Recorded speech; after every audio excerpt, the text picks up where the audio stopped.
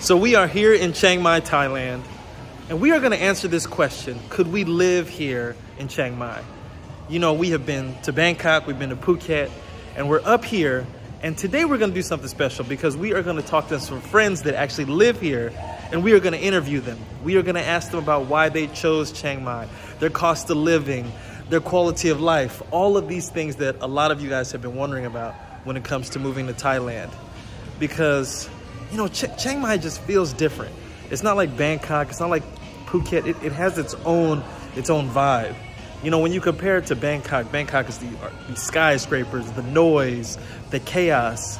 But Chiang Mai has a quaintness to it, but it still has a big city feel.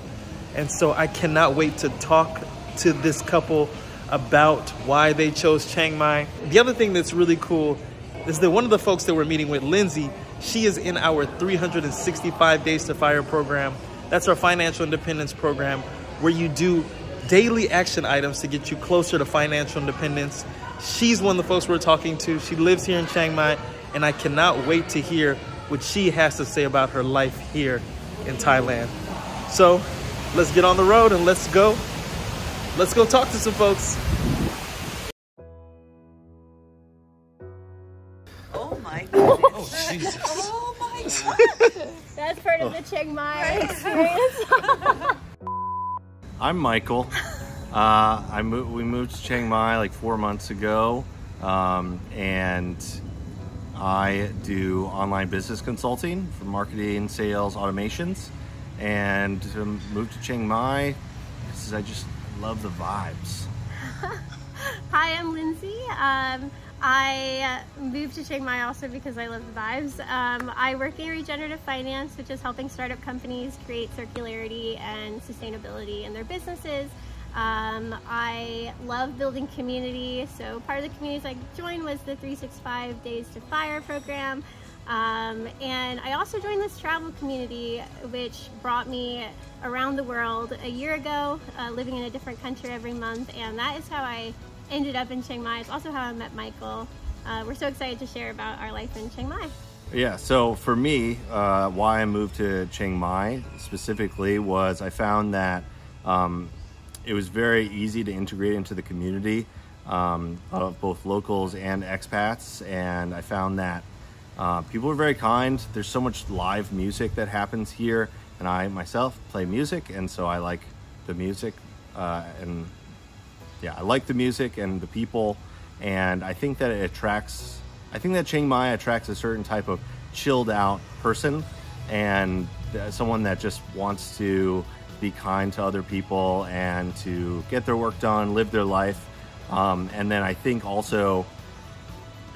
that the local culture here of people in Chiang Mai from Thailand are very welcoming of foreigners. And so it's not like, hey, like you're taking over our land, or like, hey, you're, you know, raising our rent or something like that. But basically everyone is very welcoming, and it's all about just, hey, you're here, I'm here, let's have fun together and be friends. The funny thing is, I haven't actually been in other cities in Thailand. I just fell in love with Chiang Mai. When I was on the travel program, Chiang Mai was one of the last parts on our stop. We started in Latin America and went to Asia and ended here. I had never been to Asia before, but I was looking for something more peaceful. I did a ton of personal development and actually like recovery, and I was looking for a very calm, beautiful place to live with people who were very peaceful. I find Thai people to be incredibly peaceful, kind, generous. So for me, when I pick a place to live, it really has to do with the people. I also just kind of fell in love with the creativity of the city. When we were getting oriented here, yeah, our community leader, she just showed us like 3 streets, but she's like, these are the restaurants you need, these are the coffee you need, these are the bubble tea dealers you need. And it had everything that I needed. I really am super happy in the One Neiman neighborhood. I go to Yellow Co-work. I absolutely love my co-work. There's tons of interesting local people. There's tons of really fascinating expats here from all over. So I have the ability to make community, make friends. I have pretty much all of my needs met here, and I just kind of fell in love with Chiang Mai. Yes, So we could probably send you we'll send you the numbers later, so you can put it in here. But my estimate is that we usually we use Airbnb. I love Airbnb, and it's generally about $800 a month. So we split it between two of us, so it's $400 for rent a month. We live in a 1-bedroom studio right now. It's usually what we do. Yeah, like 1 bedroom or like a studio. Technically, right now we're in like a 1 bedroom, I think, technically. And we're in a condominium right now, but a lot of people live in either condos or houses that get rented out. Depends on how close. The closer you are to like the city center or like Neiman or Old Town, the more you're going to be in apartments or condos. The further out you get, the more there are houses, and you rent apartments like within houses or just houses overall. Yeah, and I think I'll just add to the housing thing. I would say an estimate is like we're in like I would say like a very nice neighborhood for the $800 per month. You could be in a nice neighborhood and be at like probably closer to like $400 a month or less even. I know someone who's like $200 a month, $250 a month USD in places that they really love, but it's just a little further from like the city center. And so I just want to give that like a bit of information there. There's a caveat to that too, in that a lot of our friends that have been living here for a longer time, they don't even use Airbnb. They just either work with the Airbnb host offline for a cheaper price, they get rid of all the fees, or they just find local people who are renting out and they do it for like half the price. So that would be like $400 for us to split. It would be. Yeah.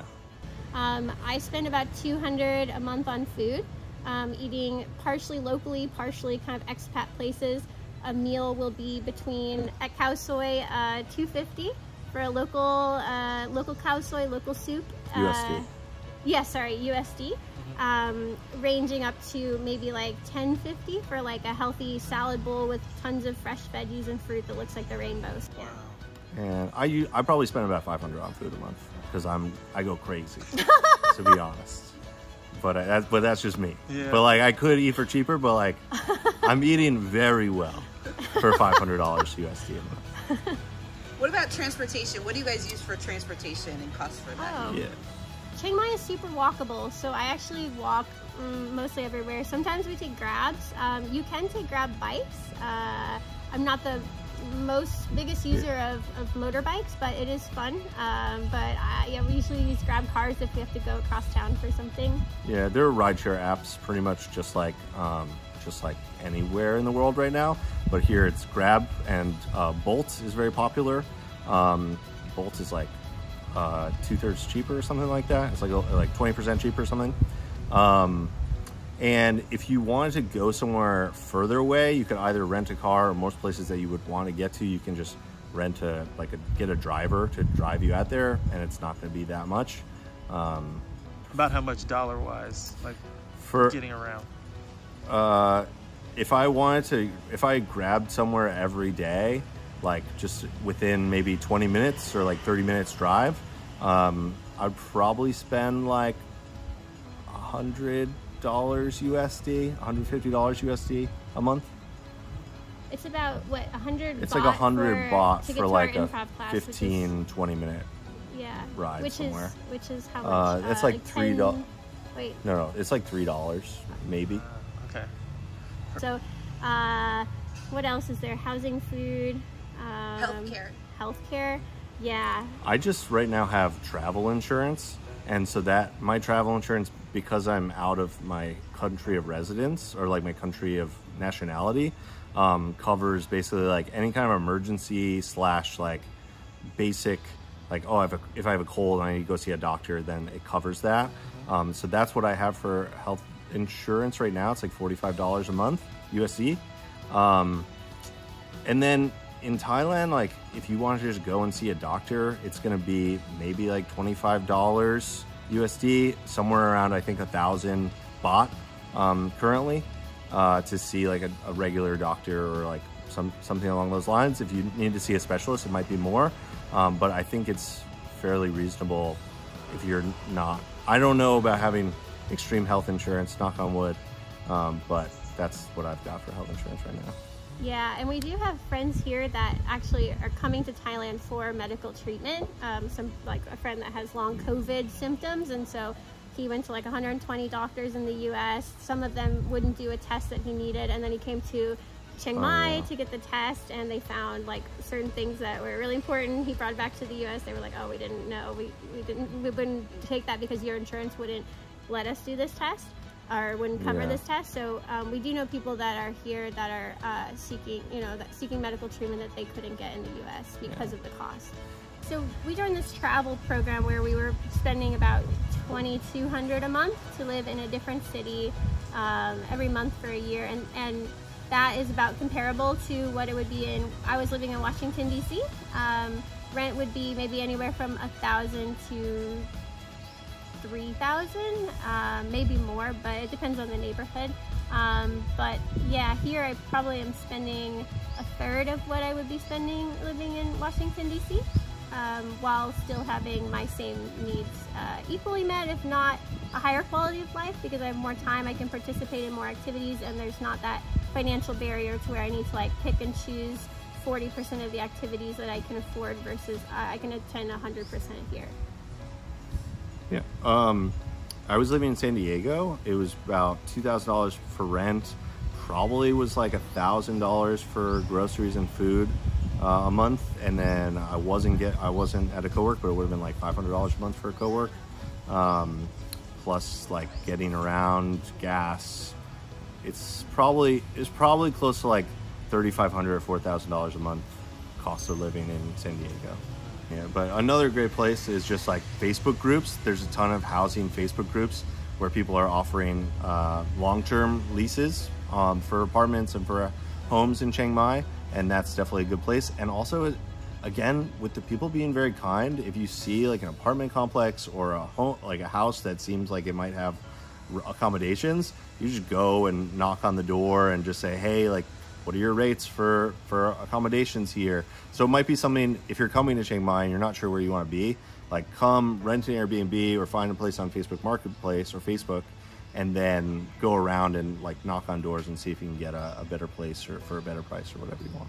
Yeah, and I think once you get here, there are a lot of people willing to help you. You could join a co-working space and meet people, and they have all the intel about housing in the city. There's also WhatsApp groups. There's a Chiang Mai accommodation group. So you could just join that WhatsApp group, and there's always postings on housing available. I think, making sure that whatever if you have work or remote work, making sure that you're making probably around, I'd say $1,500 a month at least, and you would be swimming pretty, being able to kind of just live and not have to stress about money. That would be the minimum amount that I would say. And then tips. Niman, the neighborhood of Niman is, I would say, cooler than Old Town. Old Town is where you're going to hear about in Chiang Mai, but Niman is like much more, it's like half locals, half expats, but it's very like people are living here, not necessarily like touristing here, even though there are quite a few tourists. And then once you get here, then see if there's other areas that you want to live in, either further south or a little bit further out. Tips. Try the cow soy for sure. Yeah, I would agree with Michael's estimate of 1,500 USD. You would be very comfortable here. My biggest tip would be to meet local people. Make sure that you like being here. They can help you a lot. Local people are super kind, very supportive here. Every day at the co-work, they give me like a new little fruit to try. Like, here's a mango seed. So I think accept gifts from locals. I've always found the most joy in like living like a local. So if you come, try not to just do all the touristy things. I mean, the temples are beautiful here. Old Town is really amazing. Try the night markets, try to go to a co-work, go to like a local class. Facebook is really great if you just look up events, and then you can find all sorts of things happening locally here. That's how I find all my events. To add on to that, Thailand is on Facebook. They're not on Instagram as much. Is more Facebook for events and things like that. And they're online, which I still don't have, but it's not rather than WhatsApp. Yeah, if you're in the US or you're in Europe, in your home country, download Line, L-I-N-E, before you get here, because it'll be very challenging. The text messaging doesn't work to get the verification codes to sign up. So you gotta sign up for it before you get here. That's a tip right there.